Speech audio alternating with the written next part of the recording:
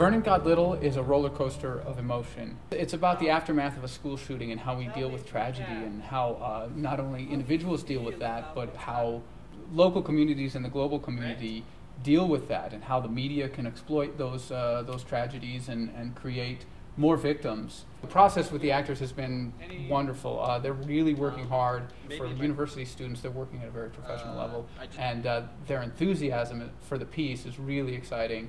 You know, partially because the piece is so relevant and so well written and so compelling. You're going to experience a full range of emotions, you know, from horror, disgust, fear, pain, and then, you know, laughter, delight, and hilarity will ensue.